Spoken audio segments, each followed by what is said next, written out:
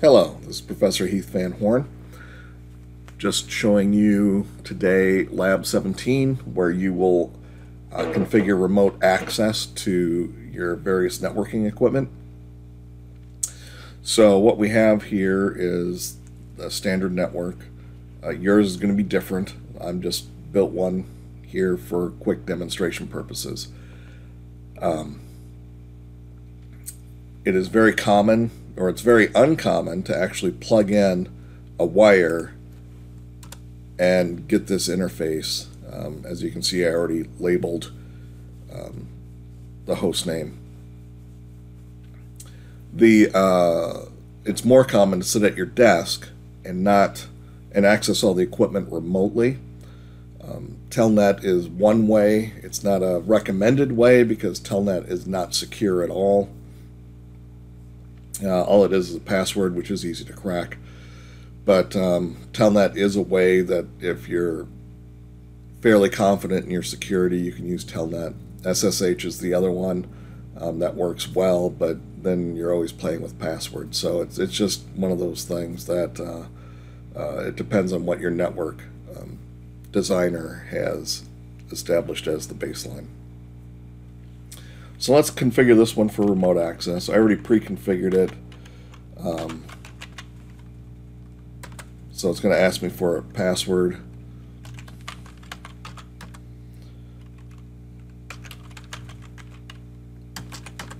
Alright, so we go in here, and the first thing we do is we configure the password. So we hit enable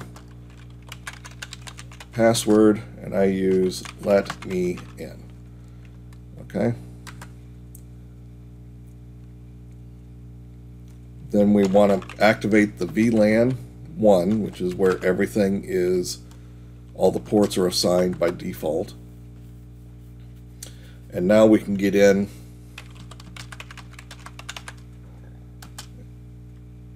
from any computer via VLAN 1. And so what we need to do is set the IP address, which by my label is 10.10.10.3, 255, 255, 255.0. Alright. No shut. We don't want the VLAN to turn off when it's not being used.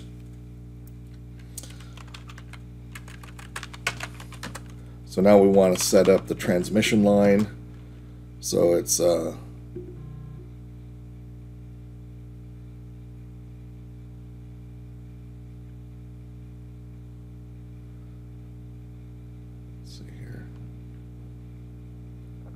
line VTY stands for virtual teletype, but the acronym goes way back, so people really don't know. The 0 to 15 means that there can be 16 people accessing the switch at the same time. So it'd be user 1 would be at point 0, user 2 would be at 1, user 3, because remember, computer science guys, they all start at 0. They all start the count at 0. So 0 to 15 means 16 separate users. Okay. Now we want to set a password. And we'll just big cats, why not? And then we want to require the password at login. And then that's it. We have now configured our switch. Alright, so I'm now going to show you what it would normally look like from a from the PC. So we would have a command line prompt.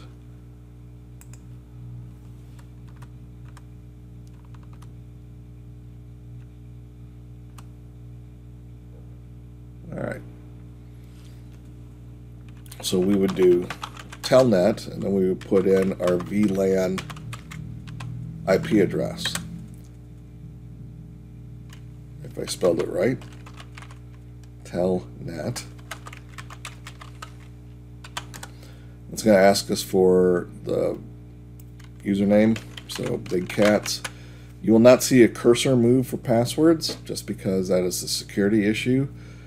When cracking passwords, it helps immensely when you know exactly how many characters are in the password.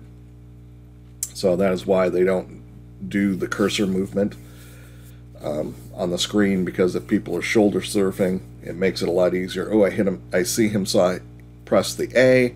I saw him press the $sign, and I know his password is 16 characters long. And that is a lot of information to help you crack a password. All right. You notice that my cursor has changed from C:, which is the standard PC, to blue switch.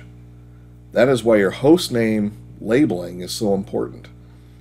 Because if everything said switch, switch, switch, switch, switch, you got 3 switches here, you have no idea which switch it is if your host names are not done correctly. If we want access, we got to type let me in.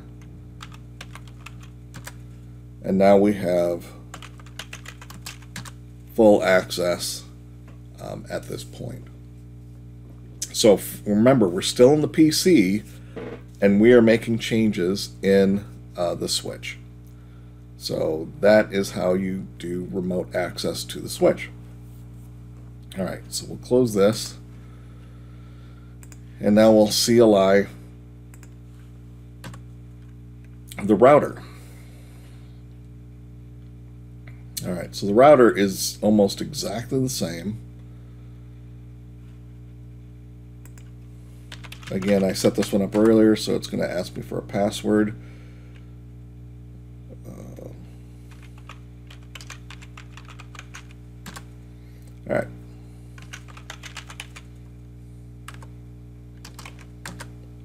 All right, so we do the same commands. Enable password. In this case, I use knock, knock. All right. Then we exit. Again, whoops. We want to interface with VLAN 1. And we're just turning it on. So that way we can gain access even if no other routing configuration is applied. Okay. So we did no shut. Exit. Now we want to configure the line again. Virtual teletype 0 to 15, so 16 users. The password is going to be Cisco because I'm out of creativity, and we want to require it at login. All right, so we exit there, and now our router is configured for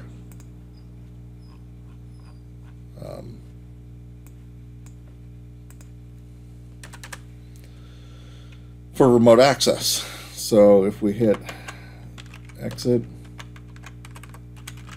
log out. All right, so now we see that we've logged out of the blue switch. We are back to the C: prompt, which means we are back into the PC. If we want to remote into the router, all we do is we telnet into our gateway.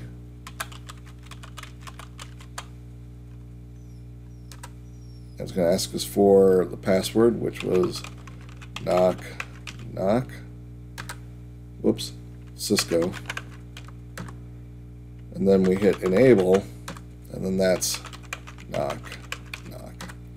And now we have full access to the router. And we can treat all the commands from this PC just like we would. And so people ask me all the time, you know, hey, how do you know, how do you hack something, how do you do it? Well, we just have. I'm at one PC. I could be sitting in a cafe in France, and I just logged into a router on the other side of the world. So when you can figure out what the IP addresses are, which is not very hard, and the passwords, you can crack those fairly simply too. You have just gained access to somebody's network, and what you would do is you would turn on a port into promiscuous mode, and then you would shuffle all the data that hit that machine into that port, and you would just download it all. And that would give you keys to the kingdom and access to everybody's network. So understanding how packets work and how your network equipment can be configured and remoted in is critical to cybersecurity. And that's it. So your task is to assign remote access to every switch and every router. There's only 6 devices. They're not that hard to do. And what I'll do is I'll pick one of these PCs at random, and I will try to log in to your remote access devices. As you can see, they will ping between each other. You know, you can ping between here and here.